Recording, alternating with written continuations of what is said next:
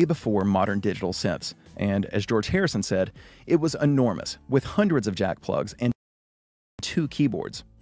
Although the P and 3P stood for portable, this thing was unwieldy, and as such occupied its own room at EMI Studios, room 43. John Lennon was interviewed by Tony MacArthur in September of 1969 and talked about the new album. He mentioned George and the Moog. Yeah, George can work it a bit, you know. I mean, it'll take you all your life to learn all the variations on it. But George has got one. George Harrison recorded his Moog part on the 19th of August, 1969. An interesting note about the Moog from Eddie Veal, with whom I spoke in 2018 for my short film about the Beatles' Esher demos. Veal was a close associate of Bob Moog, as well as Mike Vickers, seen here with the Beatles and the instrument in room 43.